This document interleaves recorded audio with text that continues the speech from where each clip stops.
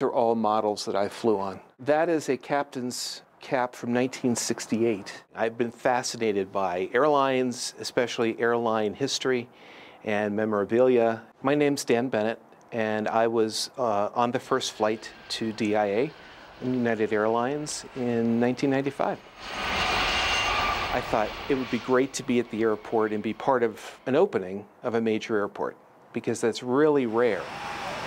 So I called up a friend in Miami and said, can you help me get on this plane? And through some magic, I got an actual seat as a revenue passenger. The thing I remember the most was meeting Captain Jeppesen and his wife.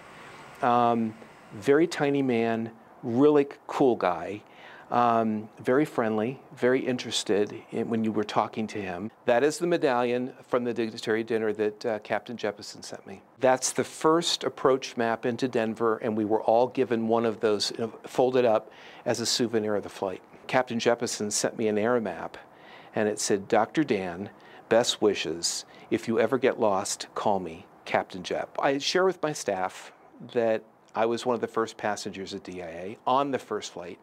And I started showing them all the memorabilia. And I thought, this is unique. This is a once-in-a-lifetime opportunity.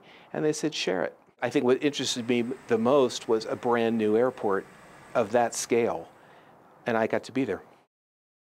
A quick shout out to our colleagues Aaron and Allie. They have so much great content for the 25th anniversary of DIA's opening. Make sure you check out their article on 9news.com. The 113 interesting facts about the airport. Allie also spent 12 hours under the tent there.